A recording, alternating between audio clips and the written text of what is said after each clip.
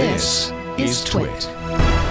We made the trek from Petaluma down to Redwood City to check out Skydio's awesome technology, truly autonomous drone technology, and we're going to put it to the test. We're here with CEO and co-founder of Skydio, Adam Bry. How's it going, Adam? Good. Good to be here. It's great to have you here. Tell us about the R1 and kind of where you've come from the Founders Edition to where you're at right now. Really exciting time. Yeah, definitely. So the basic idea for the company and the product is pretty simple. Like, we think drones have enormous potential across a bunch of different industries and applications, but it seems like the thing that's really going to make all that stuff work is full autonomy. Like, you need to be able to trust the device to fly itself, which is a very simple concept, but it's an extremely challenging thing to deliver on, and that's what we've been focused on since we've got started. So I have an R1 with us here today. This has been designed for full autonomy from the ground up, so it has 13 cameras on it. It has 2 facing in every direction, so you can see the pair on the top, each of the sides. There's also 2 on bottom, and then this is the user video camera out front. So, you know, we have a bunch of sensing in every direction, and then we have a super powerful computer in here as well. This is the NVIDIA TX1 computer, but the real magic is, of course, in the software. We call it the Skydio Autonomy Engine, and it's really this incredibly sophisticated system that processes information from all the cameras. It understands the environment around it, so it knows the 3D structure, it knows semantic information, so it knows people, cars, sky, stuff like that.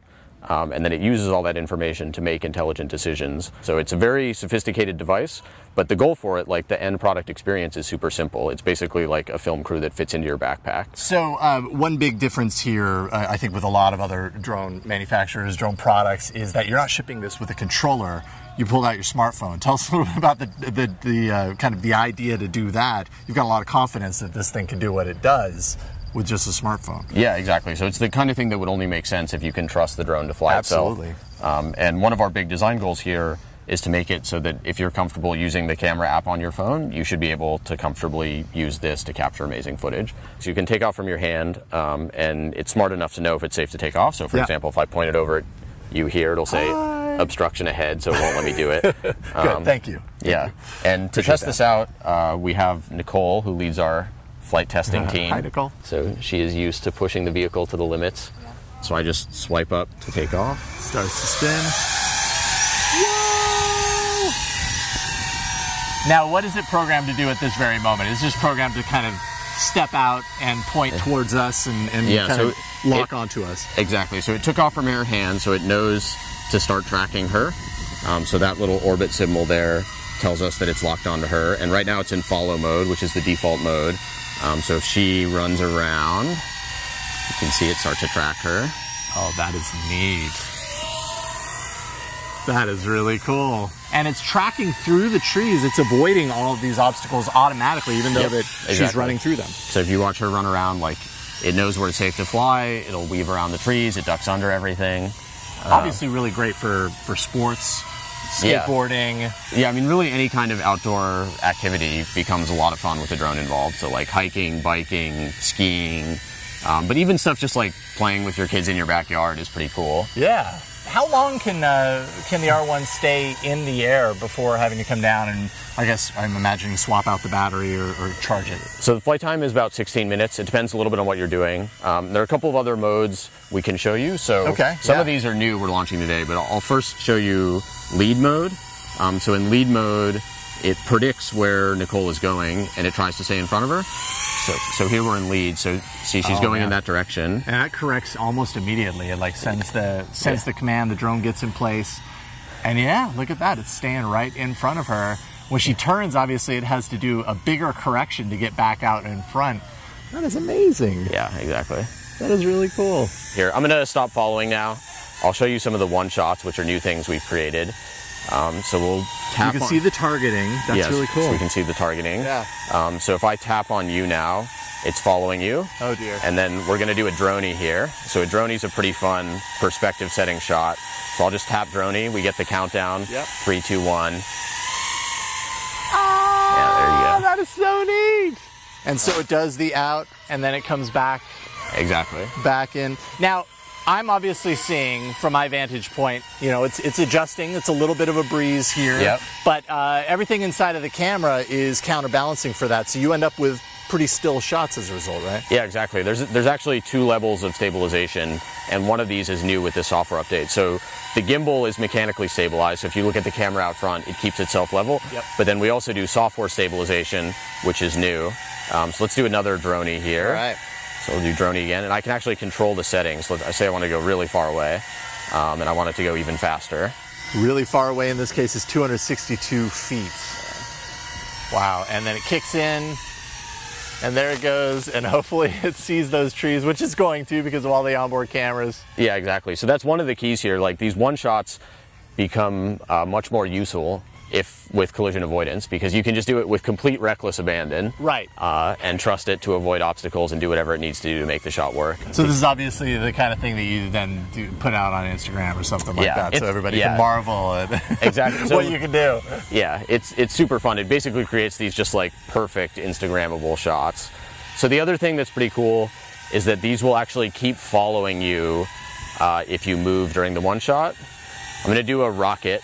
So when you lock to a person, even though it's doing its own pattern, it's still tracking that particular person. So if they move, it continues that pattern, but scales it differently depending on where they are. Exactly. So you'll see it'll shoot up in the air here, but it'll keep looking at her. So here we see it tracking her. And then when it's done with the rocket, it'll come back down to wherever she is. That is amazing. That is super impressive. And then the other thing we can do, which is new, is called cable cam. So here I can set 2 positions. So I'll say that's A position, and then fly over here. Do like a manual control to reposition it somewhere. And say that's the B position. Oh, it's like a tracking shot. Exactly. And so then I click go, and it'll smoothly go back and forth between those 2 shots. Which can make, you can set up, like, even with this like really simple primitive, you can get these like amazingly smooth, cool like landscape kind of stuff. And then if we want, we can set it to follow subject. If I tap on Nicole, so if she moves now, it'll follow her, but it'll stay on that line that I've given it. And so this becomes really useful. Like if you're filming a soccer game or something, you can set this up on a sideline, and it basically gets this sort of perfect sideline tracking shot. That's really impressive. Yeah, I mean, this is the kind of thing where, like, you know, to create something like this previously, you'd be talking about a film crew with like a dolly and a bunch of equipment, and this is literally like 3 taps on an app. The idea, I mean, obviously we have technology that allows us to do this now. You're demonstrating that. Would you say that creators are like your #1 kind of target for this technology? It's creators, filmmakers, that sort of thing? I think that's definitely a major category for us. Like, we think of this as really a new kind of camera. Like, it's a camera that you don't have to point and control yourself. It's a camera that controls itself. And we think, you know, athletes, people who do interesting, cool stuff outside, that's a major use case and customer group for us. And then also creative people who have this idea of this kind of shot and want to be able to create content. But being able to do that without having to hire and run a whole crew is super, super powerful. We're running a bit low on battery here, so I'll stop tracking her, and then I can click return to phone now here. It's using my phone's GPS signal to come back into the general area. So GPS isn't accurate enough to do super tight following, but it is enough to get it to just return to the general vicinity. When the R1 knows that it's about to run out of battery and you as the operator don't do anything specifically, does it automatically come over and land before it knows it's about to run out entirely? Yeah, so it we have a couple layers of intelligence built in, so it detects when the battery is running low, it'll let you know that on the phone, and then if the battery gets too low, it'll land itself, and it has an intelligent landing mode where it'll look for a flat place that it thinks it's safe to touch down. One thing I really like about what you guys are doing here, and we kind of briefly mentioned it earlier, is this idea that regular software updates that bring major features, right? Like this, you initially released the Frontier Edition in February. You had a very major software update that happened in May. That brought a bunch of new functionality. And now, of course, the new announcement, it brings a whole host of other things. Like, that just seems to open up the door for like unlimited kind of expandability down the line. It's that's a great way to approach this. Yeah, exactly. It's really a software-defined experience, and with the hardware, we've built something that is capable of doing all the sensing and compute you need, and then on top of that, the software defines what the device does, which is really extremely exciting. So, you know, the new capabilities we're announcing today we think are really cool and open up a lot of new use cases. And then, as you mentioned, there's kind of this infinite expandability aspect to that. And so we're also excited to be announcing an SDK, which we think is an enormously powerful thing because it takes all of the problems we've solved in autonomous navigation and makes the solutions to those available for developers to create whatever kind of behavior they want. So to enable that, we have a web simulator environment. So it's actually all based in the browser, and you can just go to our developer console, create your skill. It's all done in Python. A few hundred lines of Python, you can create some incredibly powerful stuff. You can test it out in sim in the browser, and then you can very easily deploy it to your vehicle or a set of vehicles that you want. All right, you ready? Come on. And another part of this also is the mobile aspect, right? Like you obviously you have a great app to kind of control all this stuff, but that's opening up as well, right? Yeah, there are some use cases, and I think this is especially true on the commercial side, where let's say you want to do roof inspection. There's a particular interface and workflow that's going to be best for roof inspection, and that's a mobile-defined experience. So if people want, in addition to writing their own skills that run on board, they can create their own mobile app to interface. We expect that, especially in the commercial space, this is going to be a really powerful thing where people can create their own enterprise workflows using our core system, but completely done in whatever way makes the most sense for their customers. Can you share like maybe one or two kind of interesting ideas that they've come up with that maybe you're looking forward to? Yeah, so I think there's a few different buckets of use cases, all of which are pretty exciting to us. There's a ton of stuff that kind of revolves around inspection, being able to put a camera at a specific point in space in a reliable, precise way without worrying about it crashing. And I think that covers everything from like residential roofs to large commercial spaces to energy infrastructure, so like oil pipelines, power plants, cell towers, stuff like that, wind farms. So there's a lot of interest in all these areas, and some of it is working today with manually flown products, but it's a lot more cumbersome than you'd want it to be. And the vision here is that it's basically like push button autonomy. Like, you push a button, or maybe you don't even push the button, just on regularly scheduled intervals, the drones can go off and perform these tasks. And we think that's the core of what we can enable here. And then there's complete other categories of stuff around security. So one of the really cool things is that this product can respond to the environment around it. So you could build an app that looks for particular types of objects. If it sees it could track those and catalog them.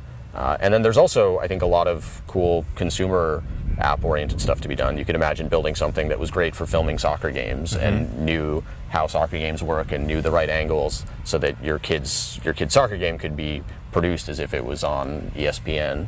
And I think one of the things that's exciting for us is we just see enormous opportunity basically in every direction to make these things better and smarter and more useful in more use cases. Droning. If you draw analogies to other industries like personal computing or phones, I think we're still in sort of day zero of the industry. And the things that drones can do in 1 year and 2 years and 5 years and 10 years, I think will be astounding relative to what's out there today, even in something like this, which is the most advanced product of the time. Ah! That is awesome. All right, Adam Bry, CEO, co-founder of Skydio. Thank you so much, man. This was a lot of fun, and I'm so super psyched for you guys. This has been great. Thanks. I can't wait to get my own.